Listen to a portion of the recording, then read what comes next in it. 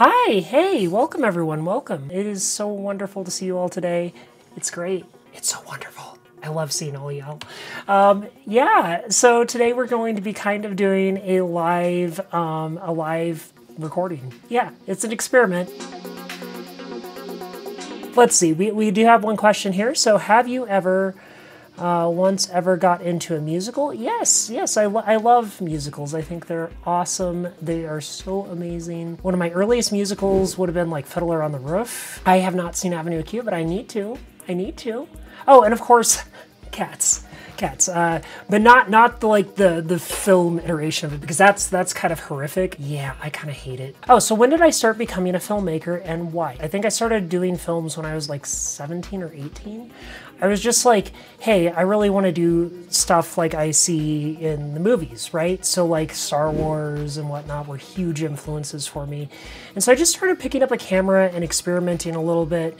And like, mind you, my early films were kind of, how do I put this, rough. I'm like super happy with how they kind of evolved, of course.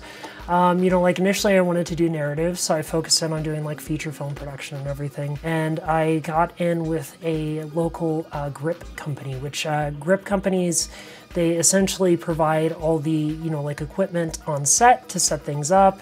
And so I worked in G&E, which is grip and electric, so I learned the lighting side first, and then I jumped in camera department, and now I direct. But I really got into filmmaking because I love telling stories. I love kind of exploring narratives that folks might not traditionally explore. And also, it's just a lot of fun. What is the scariest moment at a con? Oh geez, the scariest moment at a con that I've ever had, it would have been the chlorine bombs over at MFF. So we had gone to MFF and we were having like a super awesome, I can't remember, I think it was Saturday night. We were all just hanging out and then like suddenly the fire alarm goes off and oh my God, we thought it was just like a drill at first and then it just doesn't stop. It just doesn't stop. And then the intercom goes off and it's like evacuate the building and we're like, what? Why are we leaving the building? This is freaky. We all get out and like we didn't prepare for the cold. So we're just like, okay, well, they're probably just clearing the building for a second. Several hours of standing outside later in the freezing cold, we end up going over to one of our other friends' rooms, which was across the street at one of the other hotels, and just kind of hunkering down for the evening.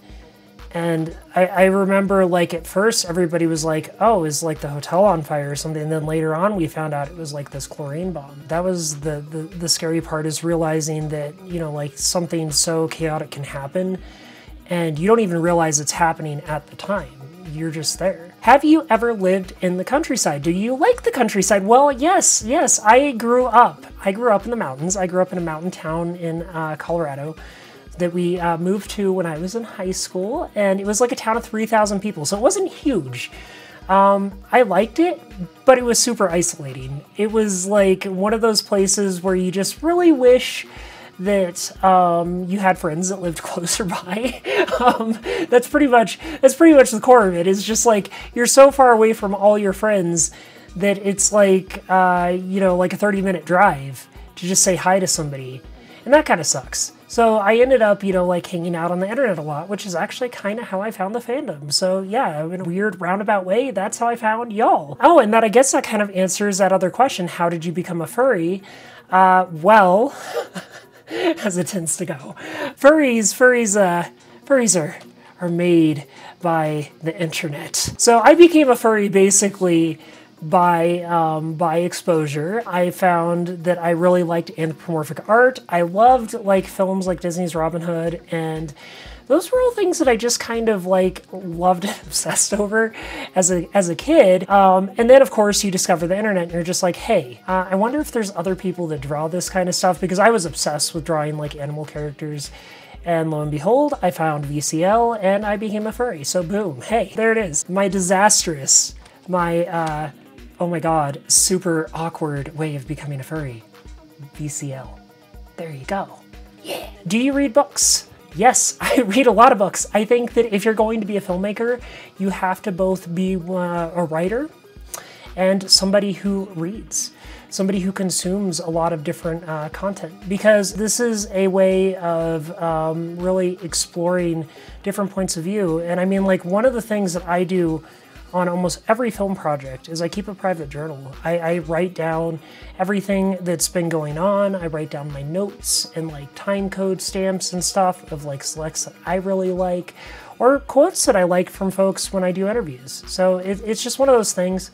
You write a lot, you read a lot, and of course you make movies. If you got a chance to go to Asian countries, which ones would you go to? Well, so when I was younger, when I was like, you ready for me to date myself?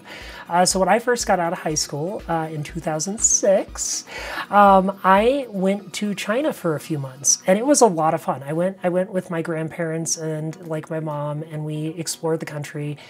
And it was just a blast. It was a life-changing experience. But I have always wanted to see more of Asia. I want to see like Thailand. I want to see Japan a lot, just because it's super awesome. I mean, like, who wouldn't want to go to Japan? I mean, like, I love everything that is Japan. I don't know. It's a cool thing. Yeah. Did I see pandas in China? No, actually, I didn't see any pandas in China. I wanted to see some pandas, but most of my time was actually spent in cities. So when I was in China, I flew into Shanghai, spent some time in Xi'an and Beijing. And I think we had talked about going over to like Tibet at the time, but like this was just before the Olympics were in China. And so they kind of closed off Tibet to folks. I mean, it was a really strange experience. Like I had somebody literally, so I had a digital camera with me, and I had somebody checking all the photos that I took. They called them a cultural attaché, I think it was. And basically they were just like, hey, guess what? You can't take photos of that. You can only take photos of this. What was your most awkward moment so far existing?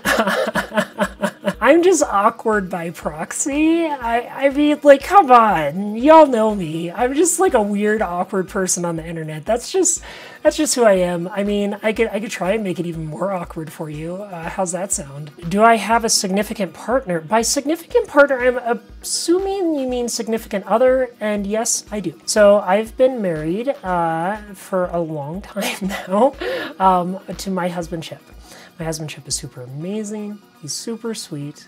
We met, oh goodness, like 12 or 13 years ago. We've been together that long, and it's just been a wonderful, loving, sweet, beautiful relationship. I don't know. I'm just happy. Oh, here's a good one. Since you're a coyote, have you ever encountered a roadrunner? Well, I've seen a roadrunner. I've never encountered one. I've never chased one. I've never had to go to Acme to buy any roadrunner traps, if that's what you're asking. So, have you ever been to Texas? Yes, I go to Texas every year for Texas Furry Fiesta. It's one of my favorite cons. You should totally check it out if you haven't been. I think there's like 2 events actually each year. It's Texas Furry Fiesta and Texas Furry Siesta. See? One's during the summer, one is kind of during the winter/spring. They're both a lot of fun. They are 2 of my like it's just like good times with good friends. I love it so much. Who would win in a fight? A Wolverine, a Honey Badger, or a Tasmanian Devil? Well, I'm gonna just say Wolverine because I like the character Wolverine from X-Men. Actually, that's mostly just because I like Hugh Jackman. Don't judge me. When did I learn about the fandom? When did I learn about furries? Ooh, that's an easy one. I learned about furries in Anime Club. So I was like a vice president of the Anime Club in high school. Awkward. I don't know. Is that awkward? I feel like that's awkward. And one of my friends was there and was like drawing, I think it was like a furry version of one of the characters from Stargate SG-1. And I was just like, whoa, what is that? And they're like, oh, it's a furry. And I'm like, aha, I have a name for it. This is brilliant. And so like I looked up furry, and that's how I found VCL, and that's how I kind of became a furry. And they helped me design my first persona, which was a black and white wolf named, guess what? Wolfie. It's super creative, right? Durban Cheetah Wolf. That is a good question.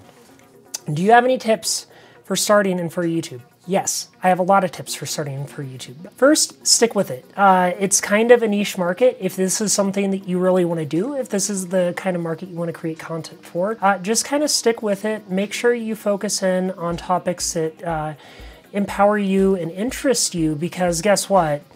If you don't, it kind of gets boring fast. But like, yeah, if you can, just try and figure out your area that you want to focus on and talk about it and enjoy it. Aside from that, just make sure that you are kind of focusing in and learning all sorts of, of different kinds of like ways to make content. So like take for example my channel. So I mean, obviously I have like meme content, I have documentary content, I have Q&A content and stuff like that. So like, don't be, you know, like afraid to diversify and explore. Yeah, anything to say to to adult trans women? So is there anything that I'd like to say to kind of like fellow trans women? Yes. I know this journey is a challenging one and there are a lot of ups and downs, but stay strong. Remember, you are not alone. There are a lot of us out there and we have a whole community here that you can kind of lean on and rely on if you need help.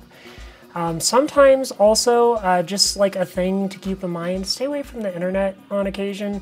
Like, feel free to take breaks from it. You know, like Twitter can be a rough place if you're trans, and the internet can be a rough place if you're trans. And I know a lot of socialization exists on the internet, but it's also kind of like one of those things you just got to be willing to sometimes unplug for your own mental health. Are you using Windows 11, Windows 10, or Mac OS? Unfortunately, Content Mini, I'm using Windows 11. Windows 11 just self-installed on this thing, and I hate it. Do I like music? I love music. I actually played guitar, cello, and piano growing up. I love music so much. I think one of my favorite genres is like 80s hair metal, just because of how ridiculous it is and gender bent and silly. Oh goodness, it's so much fun. You know, like Motley Crue or something. I mean, like, I know it's just kind of like a little trashy, but hey, Ash is short for trash. Just saying.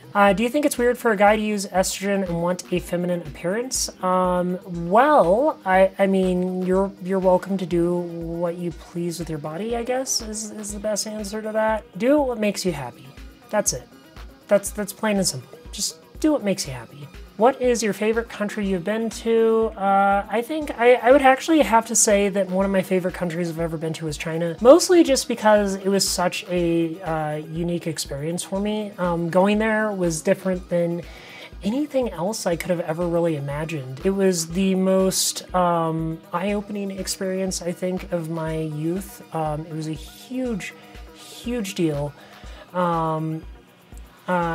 Yeah, like it helped me really discover that there was so much more to the world.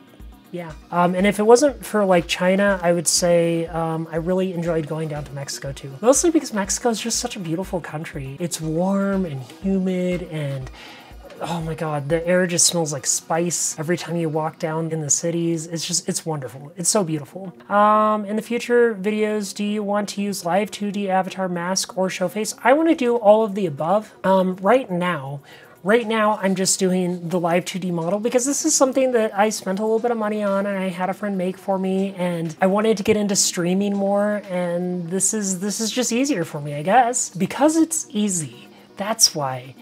All right. Bye, everyone. Goodbye. The coyote says goodbye.